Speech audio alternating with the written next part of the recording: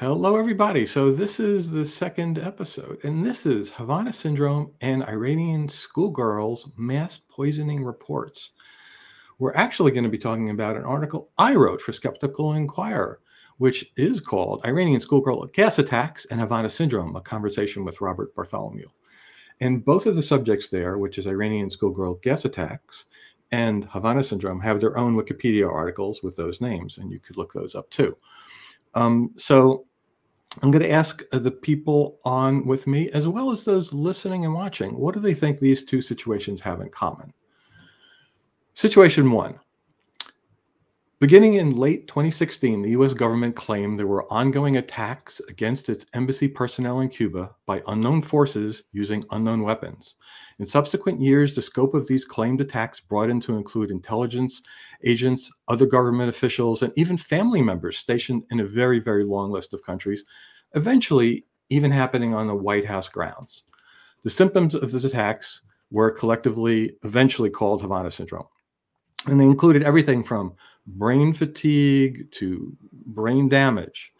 The mysterious, unidentified weaponry blamed for these attacks included ultrasound, infrasound, pulsed electromagnetic energy, microwaves, and a bunch of other things. So that's the first situation. Situation two. In November 2022, just a few months ago, reports surfaced about a poison gas attack at a girls' school in Iran, affecting 200 students. Reports of gas attacks then happened all across the country of Iran. As of early this year, the count of victims stood at nearly 7,000 young girls. The victims were mostly girls. There were some teachers and extraneous victims, but mostly schoolgirls. It was at over 100 schools in nearly that many cities. So speculation ranged like who could have caused this? Well, the villains range from either the Iranian government seeking revenge for the recent and ongoing hijab protests, or the government said it was a false flag operation by people who wanted to look like it was the government doing it, right? And of course, the government made mass arrests. So what do you folks think these two situations that sound nothing alike have in common? Helen?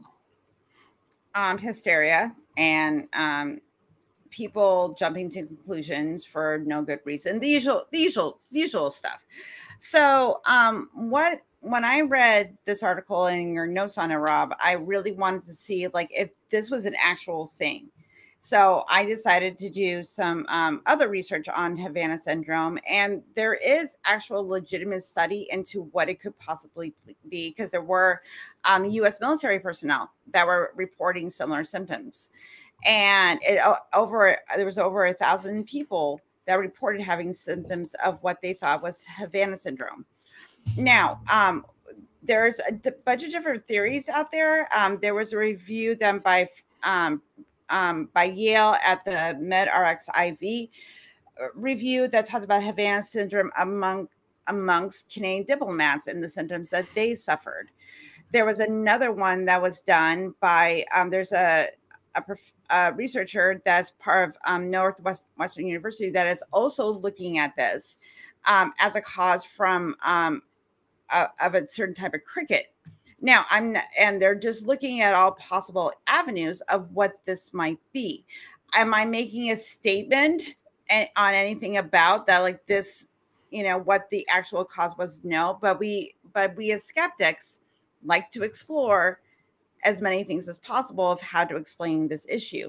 But I do want to point out that the our U.S. government decided to paint it as, it was a biological attack against, the United States and people that were associated with. That's gross. So this is a lot more complicated than we're going on about. But this is a conversation we need to have. So I do have more to say about this, but I really want to pass it to Jimmy and give his kind of perspective on this article, on Rob's work, the article, and his kind of perspective on things. Sure. So I think that maybe the no good reason thing, while that's valid, what we fail to accept or maybe investigate is that there are some other reasons on the fringe that maybe we don't go over enough. So, for example, in the military, I had 13 years of military experience, and I've been overseas, and I have to plagiarize Jason Sherwood when we first talked about this issue back in March. But he was in the military as well, and he'd traveled overseas. He'd drank the water and breathed in new environments and things like that, and felt some physiological effects from that. So that is certainly probably a case in at least some of these that we could attribute to some of these symptoms. I think also, and I hate to say this because I love our military. I'm still in the military, but some people kind of just make this stuff up. They hear about something going around and they figure, oh, that's what I got, and maybe there's some nefarious purpose for that. Maybe in some of these circumstances, they figure, oh, well, I'll get some kind of, maybe I'll get some time off, or maybe I'll get some medical benefits when I separate from the military. So these are also some possibilities. I dare bring them up because I do think they are fringe. Most likely, I would say that these reek of mass hysteria. And I think that when you have a group of diplomats that are feeling something, then it's likely to encourage other diplomats to maybe say, well, maybe that's what I'm feeling too. Maybe we actually are under attack. When in reality, it's something else completely.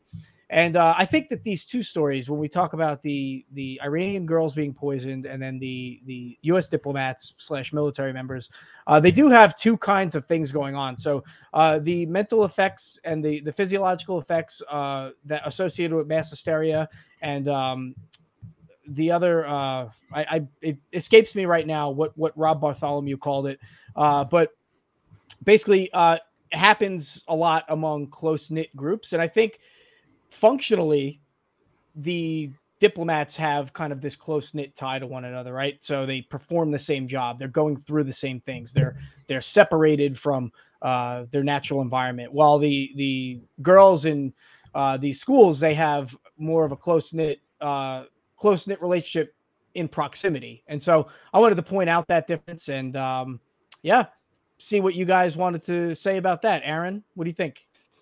I'm not a scientician. I don't understand this. This stuff too well.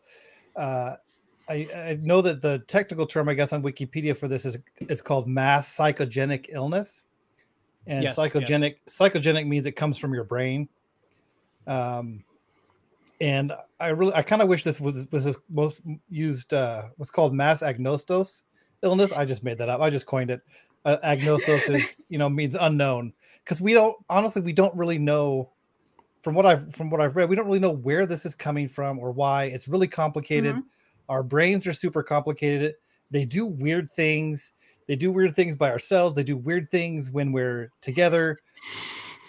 I think we're barely beginning to understand how our brains work, how we work together as communities. If we look back 100 years from now at the mental health and regular medical care, it kind of seems barbaric, the things people did, and people are going to look back on us in 100 years and kind of say they did what to treat this, or they didn't understand this. So I think we have a lot to learn, and the difficult thing about this particular thing is it's really hard to reproduce in the lab. Like, you can't do a study and at least I've never heard of somebody trying to get people to experience mass psychogenic illness. So you have to kind of explore it in the wild. So you have to go out and find out when it's happening and do lots more work and try and figure out root causes and patterns and things like that. It took us thousands of years to figure out, discover germ theory, and that germs were a thing, bacteria were a thing, viruses were a thing, and that's what caused illness. And maybe it's going to take us another few thousand years to figure out what the heck is actually going on with this. Rob? Well, so I have written about this and investigated it since it started in 2016. Jimmy mentioned Robert Bartholomew, so I've interviewed him several times. We actually communicate about these things. He's the guy who told me about he said, did you know what's going on in Iran with the poisonings? Because it really wasn't covered very well in the news here. So that was the first I heard of that. I have worked extensively on both of those Wikipedia articles putting the scientific consensus on it. meaning the skeptical perspective, because there was none. The Havana Syndrome article was initially called Sonic Attacks in Cuba, right?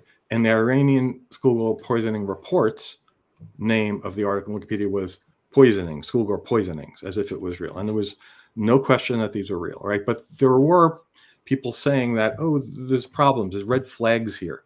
And none of that was on the page. So me and the group of people I work with, the Guerrilla Skeptics in Wikipedia, who put more scientific information on Wikipedia and fight pseudoscience, worked on those articles.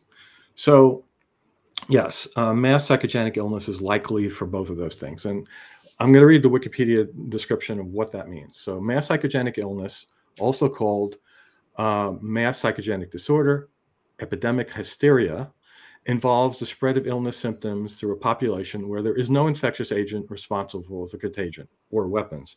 It's the rapid spread of an illness, signs, and symptoms affecting members of a cohesive group, originating from the nervous system disturbance involving excitation, loss, alteration of functions, whereby physical complaints that are exhibited unconsciously have no corresponding organic causes that are known. And one of the terms I think Jimmy was searching for might have been hypervigilant. Like if you're looking for something to happen, the smallest thing that happens to you, which may have nothing to do with anything, it's just a random occurrence of life, you now associate for this. And Helen mentioned the crickets. Well, they weren't thinking that the crickets caused the illness. The thing was, some of the original attacks, which happened in Cuba, hence the name Havana Syndrome, when people started to think they were being attacked by sonic weapons, started to record those sounds. And then many months later, might have been a year later, they finally got to etymologists, the people who study insects, and it says, oh, that's just the sound of the crickets in Cuba. This is a common sound. And those people probably heard that all the time they were stationed there, never give it a second thought. But as soon as they were told by the United States government that other people were being attacked by sonic weapons, oh, wait a minute, I heard that noise and I felt a little dizzy tonight. And then you make a report. So that's the most likely explanation. And the mass poisonings of schoolgirls in Iran, unfortunately, there have been these through recent history. You can go back a decade, then 2 decades, and 3 decades, in different countries, and it very often, if not exclusively, is in Muslim majority ruled countries, and it's always of schoolgirls. And there's something about if you're in an environment and you're in a population that has no control, and you feel that you can't control things and you're under other people's thumbs, as happened to the people in Cuba, by the way, because they were in hostile territory, always under surveillance by the Cuban government. I mean, that's a real thing. So you put 2 and 2 together, and then the smallest thing, illnesses of life, you get tinnitus, you get a really bad headache, and you feel that it's because of this one thing. Helen?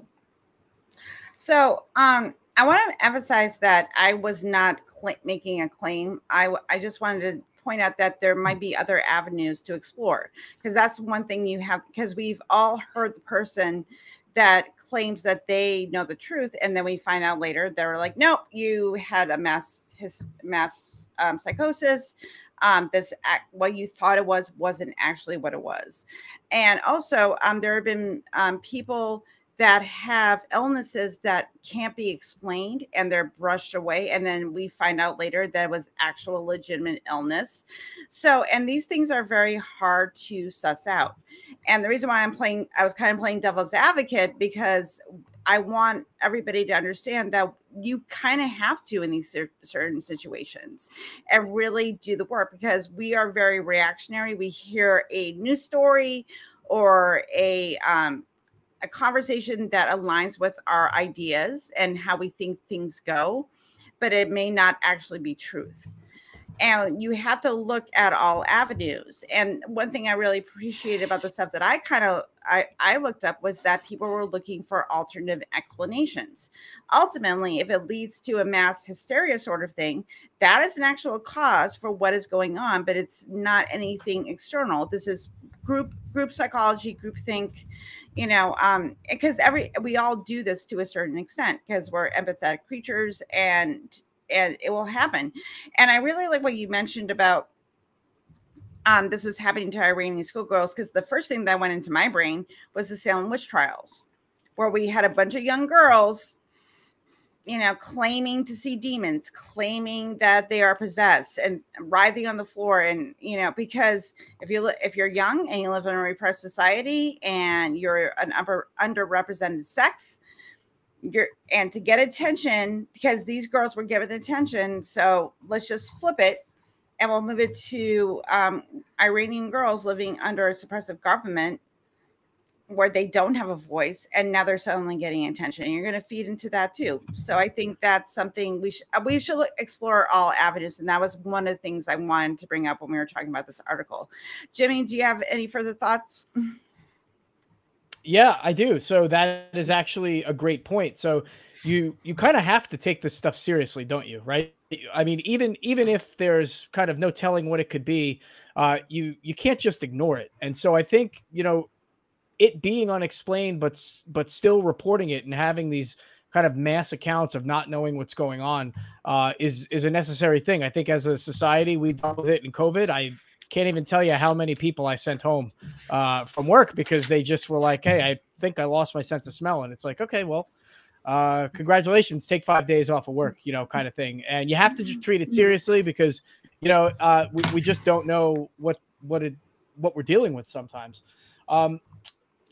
To Rob's point, members of a cohesive group, dealing with this or experiencing these things and us knowing, just as a society in general, or just as people who have an expertise on this, knowing that cohesive groups, close-knit groups, like Rob Bartholomew explains in these articles, experiencing this goes all the way back through the Middle Ages. Like people were dealing with this, when the plague broke out, everybody had the plague, even though they didn't, and we see it now, people who speak in tongues and people who shake on the floor because God's in the room with them doing whatever. And so I think it's kind of interesting that we could come up with conclusions of mass hysteria for things that are like non-religious almost. But then when it comes to religion, people are a little bit hesitant to accept mass hysteria as the cause for some of these experiences. And I just kind of wanted to inject that to tie this back to, religious and skepticism and atheism, because I think it holds weight there. And so those are my final thoughts on that. Aaron. Yeah. Do you ever feel sicker when someone else around you is sick? Like maybe you cough a little bit more, or your throat's a little scratchier when someone else, is scratchier. You feel like you have a fever when they have a fever? I'm legitimately sick, Aaron. Don't tell me I'm having psychosomatic symptoms, okay? Oh, no, I'm sick too. And that's a great word, psychosomatic. Our brain and our bodies, it is connected. And our brain can make us sick. Either there's no virus, there's no bacteria. Our brain can do wonderful, amazing, crazy, stupid, dumb things to the rest of our body. And like I said earlier, we're just kind of beginning to understand that connection and what that means. And I just have to point out, I found this out and it just cracks me up. I don't know what it's kind of dark humor, but the word hysteria comes from a Greek word hystera, which is the word for womb in Greek. Yeah. Oh, sexism. There you are. Every time I hear the word hysteria or hysterical, I just kind of have to go, oh, English language, you poor thing. Rob? Well, so that, interestingly, Aaron, is one of the reasons that people who are trying to diagnose this and don't understand what mass hysteria actually is, they basically say, oh, they can't be making these things up because they have real symptoms. And you're just saying they're hysterical, or you're saying they're insane. And that's just not the case. That was actually said by Marco Rubio in the 2017, I think it was, investigation of what was going on in Cuba. And he refused to believe that diagnosis. And people were actually thrown off medical committees, doctors who said, we may be having to look at mass hysteria. No, it can't be that. People aren't making these things up. And that person was thrown off the committee. So that's largely the reason why all the initial, reasons for this happening were put at microwave weapons and sonic weapons, even though physicists were saying none of that makes any sense. Yeah, and the last thing I want to say on this is, good point. This has happened through history. I'm going to just rattle off a few things. There was a thing called the glass harmonica in Benjamin Franklin's time. It was a musical instrument that people initially loved, and they thought the sound was making them healthy. One of the musicians playing it got sick and died, and then all of a sudden, the belief was the sound was killing people, and the instrument disappeared within like a few years. Because Greene. it can make you your good and make you bad. Yeah, pretty bad. It was the Martian invasion of Earth. Everybody remember that in 1938? People smelled the gas coming off of the Martian weapons, and it was a radio play. When the telephone was introduced, the initial operators were getting crackles in their ears, and they thought they were getting brain injuries from it. And, they may have been getting sick, but it wasn't from the crackles in their ears. So there's a lot of connectivity in these things. And the thing is, it's a very hard thing for people to accept. So finally, I'll say the U.S. government actually made an act called the Havana Act. And, that actually stood for helping American victims afflicted by neurological attacks. And Biden signed it.